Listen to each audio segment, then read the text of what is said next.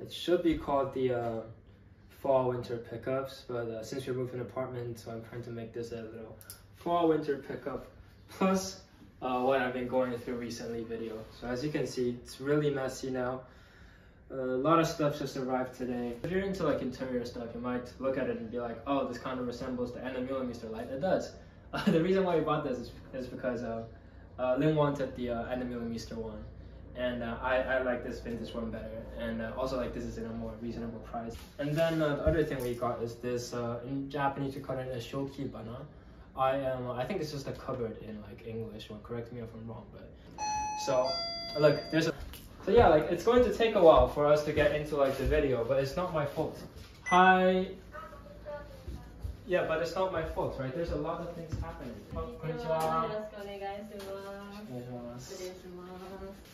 So guys, this is not the doorbell that y'all just heard.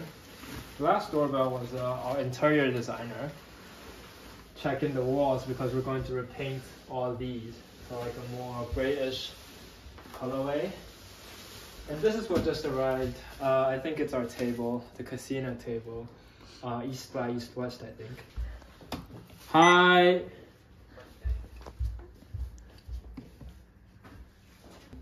This is our bubble tea. Wow, the 7th delivery man of the day.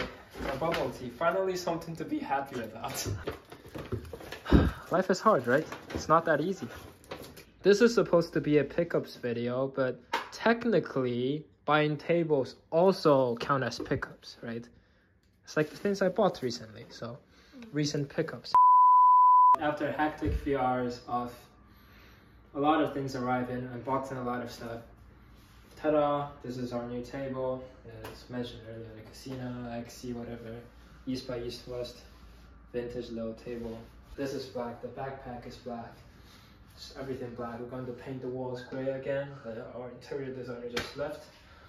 So yeah, a lot of stuff to be done, but yeah, we're good for now. So like, I guess we can proceed to the video, to the actual video content, which is the fall winter pickups. So yeah, I guess the first item that I'd like to show you guys is this Rick Owens Sherlin jacket. I'm going to film a B-roll for everything, so don't worry. I guess if you guys follow me on Instagram or like other social media platforms, you might see me wearing this silhouette quite a lot. You wouldn't be too unfamiliar with this silhouette. It's called the sleeve jacket. I think the sleeve jacket's probably more popular around the 2010s Rick Owens, and especially Rick Owens Dark Shadow actually. This is mainline, but I know that Rick Owens Dark Shadow have put out the silhouette several times before. We have like another two back home. One is where Lin Chan wears more often, is the denim black one, the sleeve jacket, and like the other one is the body is more like a object dyed stone colorway, and then like the sleeves are leather. So this is the Sherlin version. I'm just going to throw it on for you guys. By the way, like I think this is from 2010 or like 2011. I think there's like a collection called Mountains. Correct me if I'm wrong, but I think it's from that collection. What I really like about this piece is that the buttons over here. I don't see this detail on any other Rick Owens slave jackets, so I guess this is quite special. Quality of these snaps are also really good. As you can see, like the sounds are really satisfying, and it's really warm. So definitely like a essential for me for the winter, since I always wear like the slave jacket silhouette, and now there's like a winter version. So I was like, wow, amazing, right? Perfect piece. Then we move on to the next item that I purchased recently, which is the Label Under Construction trousers. Not much to say about this. I've never purchased anything from this brand before. This is my first time. I think it retails around 8만 yen, so which is expensive, but it's not that expensive for like a brand that belongs to like, you know, the avant-garde circle. I bought this because I'm always like really attracted by like these overlock details on clothes in general. So like I have like another leather jacket inside my closet I'm going to show you later, the Incarnation one, also with the overlock. So I wouldn't compare these to like Carapace and polo trousers, but like if you just want like a similar look, then these are like the perfect trousers to go for. They are kind of slim, but like they're not skinny as, you know, like some Saint Laurent 2013 Eddie Sylvain trousers. So like it's a good fit. It's a nice colorway. I'm still thinking about what to wear with these. So yeah, anyways, that's it for these trousers. We move on to the next item. Okay, so the next item on this list is a brand that I guess most people wouldn't imagine me to ever buy into. It's Givenchy. I think this is their painted, crackling denim jacket from the first Matthew Williams collection. Like Matthew Williams' debut show at Givenchy. These come in a beige colorway and a pink colorway, I think. I've never worn them outside before, so these are technically like they're just basically brand new. And like the reason why I didn't do it because it's super stiff. I'll try it on and you guys will know what I mean. So when I first saw these jackets in the store, oh, by the way, I got these on sale, of course. But when I first saw them in the store, I was like, okay, these remind me of like the Martin Margiela, like year 2000 line 0, the artisanal line ones, the painted Levi's. And yeah, these are also painted. But then like I was talking to the staff and he was like, okay, like they painted it and then like they baked, like literally baked this jacket 3 times. And then like, this is why it became so stiff. And then I was like, okay, so if this is this stiff, then how do people wear it? And he's like, oh, after a few times of wear, it's going to get softer. And I was like, okay, cool, then I'm going to buy it. Guess what? I bought it, I wear it at home at least 5 times now, trying to break it in. It never works, it's just super stiff. So this is a cool jacket. It looks good.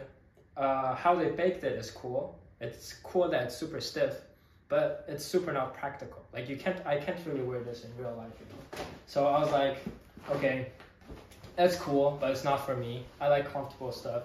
So I'm trying to sell it. So I'm selling it currently on Sea Closet, which is me and my friend's online flea market platform. Guys, the next item is a coat from my friend's brand called Elfuego. It's from Shanghai, China. And big shout out to them for sending me a care package of not just this coat. I have like other jackets at home, but I only brought this one today. So a few details that I want to stress about this is, first of all, if you look at the tag inside, it's like 4 spikes, right? This actually echoes back to the 4 spikes you see over here. Like 1, 2, 3, 4 on the chest pocket. And since we're talking about pockets, other thing I really like about this coat is how many pockets they have. So you have like 2 chest pockets already. You have like another medium pocket over here, and then like a huge pocket over here.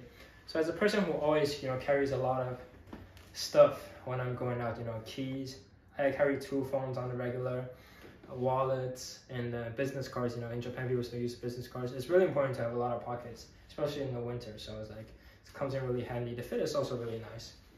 Quality is also super nice. It's really heavy, so it's like really for the winter. Please go and support my friend's brand. Guys, the next item is this Rick Owens blazer from 2004. I saw my friend on Instagram. He has like the exact same jacket. And then like one day I think he wore like the exact same shades that I have. But yeah, let me try this on for you guys. I've always loved Rick Owens blazer, but I just never had like, I never came across one that really makes me feel like, oh, I want to pull the trigger on this. Because like the really, you know, special looking ones, they're like super expensive. And like the affordable ones, they don't look as cool. But like this one's like right in the middle, so it looks really nice. Right? It looks okay, right? Ta-da. The size is perfect. What I've noticed is that, correct me if I'm wrong again, but I think in 2018, like they made something similar. Like they also have like these, you know, other fabrics attached to the back of a Rick Owens suit. Like, let me show some pictures at this part, since I really don't know how to describe this. But I was like, I always knew that Rick Owens, like he have like this thing where like he have like his older designs and he kind of like put his new touch on it like after 10 years, you know. Like for example, like the vomit ones, right? They're from like an earlier collection, but then like in like around 2016 he have like a, you know, new version, like a re-edition of that, where like he puts like a more modern touch on like the same silhouettes. And I feel like this happened to this one too in like 2018. So I have to find some evidence to back up my argument. The last item is actually in the closet. You know, I walk over. Guys, so last but not least for this video, I have this absolutely amazing leather coat. Horse leather, by the way, from a brand called Incarnation. Like the quality is absolutely amazing. The pockets double layered, so like one of them with the zipper, so like your stuff doesn't fall out. And then one of them is just like for your hands, like it's really comfortable ones. It's like the overlock detail. This is kind of like resembling Christian Paul. I'll give Christian Paul credit for this. Other than these stuff. Oh, probably the backpack. Let me show you all the backpack. This is nothing cool, but this is what I carry to work every day. So as you can see, my computer is still inside. Let me just show you how it works. And the millimeter bag. Literally a really simple backpack. We're at the Undercover Showroom today. They're presenting their 2023 women's wear collection, and I'm going to show y'all some of our favorite pieces from the collection. So what Lin Chan is trying out right now is one of the knits. I told her to pick her favorite, and this is what she picked. I can tell like the main reason is that she don't want to take off like any other clothes, so this is like the only thing that matches what she's already wearing today, but it's all good. The fit itself is really nice. We talked to Asumi earlier, the PR. She told me that this is one of the looks that they didn't end up like including in the runway because they already have 49 looks. We have this MI1 over here. The front, it looks really just normal with 2 cuts near your shoulders, but then on the back it's like a whole dress. They really captured both like the military aspect and like the elegant aspect of Undercover. Still kept like the MA1 look, the bomber look, with like the orange interior, but then on the back it's like a whole elegance kind of dinner dress-ish kind of stuff. Other than that, I'd like to show you guys the knit. So this is something that I likely going to purchase for myself this season. It is an Undercover knit. Like you can't really see it quite clearly over here, but look at the tag. It's kind of like a spider web knit, almost like number 9 Archives one, but this one's like more sheer, and it's almost impossible to imagine like how to wear it because I feel like I can break this any second, and I really don't want to do that. Oh, by the way guys, since we're at the Undercover Showroom today, guess what I'm wearing? This is a coat from 1996 Autumn Winter Undercover collection called Wired. So this is like the coat before Jun Takahashi's Undercover debuts. I really like old Undercover stuff too, This piece itself, it's more than 20 years old, so it's literally older than me, but it's still extremely fashionable. And if a piece of fashion, a garment could last, let's say, over 20 years of time and still look cool, it's a good design. These are like the ripped open floral suits. These are not actual flowers, these are fabrics. Guys, so I guess that's it for Undercover today. Really nice showroom. I'm glad that I was able to visit. Nice collection, and I'll see you guys in the next video. So before we end today's video, there is this one brand that I'd like to introduce to you guys. I just received their parcel like literally 10 minutes ago, and I was super excited. My house is a mess right now because the construction workers, they just came through. So like as you can see on the floor, all these covering ups, and like some of the wallpaper have been changed to like more paintable wallpapers. But anyways, back to the main topic. The brand that I'd like to introduce to you guys, so in case you guys haven't heard of it before, it's a brand called Professor E. It's a brand from Taiwan. It's more artisanal style, more calm silhouettes, and just a lot of really cool styling and all that. You might have seen their Instagram before if you're on social media quite frequently. So this is something that came with the parcel. It writes the items contained in the parcel. So the 2022 Fall Winter Napoleon coat and the one-off jacket. So I'll start with the Napoleon coat. It's a really cool item.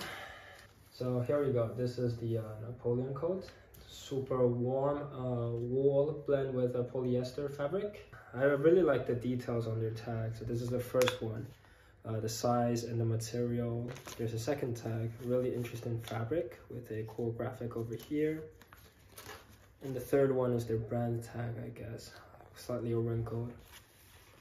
And then 2 buttons for like in case some of the buttons falls off during the wearing experience. Okay, so this is the fit of the Napoleon coat. The length is perfect. I'm wearing a size 46, which is the smallest size. 177, and I think it fits me like a glove. Few details on the silhouette. It's like there's a flap-in layer over here that kind of opens up. We have our pocket inside too. Quite a big pocket over here. Comes in handy. I figured out earlier in front of the mirror that like it doesn't look quite good on me with the t-shirt on. Maybe like a white shirt or anything more elegant than a vintage black t-shirt will be really nice, but I just moved in and I don't have anything like that, so please bear with this. Obviously with since it's a Napoleon coat, buttons are essential. You see over here, the lining over here, everything is really well made. The quality is almost perfect. 2 buttons in the front so you can button it up when it gets cold. So yeah, so I guess this is the first item. So the coat was the first item, and as mentioned earlier, there is a one-off jacket, which is this. I think this is called the burned shirt. As you can see, the first moment I opened this parcel, my focus was on the fabric. So as you can see, it's embroidery, kind of almost Chinese traditional fabric, but on top of that, it's burnt and it's distressed, so there's holes all over the place. You can see it most clearly over here. This is all burnt. The darker color is the marks that the fire might have left on this piece. So really interesting fabric. For those who are probably Chinese or Chinese cultured, I don't think you guys would be too unfamiliar with this silhouette. The tie-ups on the front instead of buttons, and the sleeves also slit open on the edge, and the body too slit open on the button, so it kind of flaps out a little bit. It's really cropped fit. Guys, I guess that's it for today's video. This is the actual ending of today's video. It might be quite long, I don't know. But before we end this, if you have some time, feel free to leave a comment in like the comment section, because for the next video, we're doing a Q&A video. So just feel free to leave all your questions and the things you want to know about me. It can be something that's personal, it could be something that's not. It could be topics about fashion, it could be topics about life, it could be topics about food. It can be how to paint your walls, since I'm painting my walls recently. So just feel free to ask any questions, and that's it for today's video. I'll see you guys next time.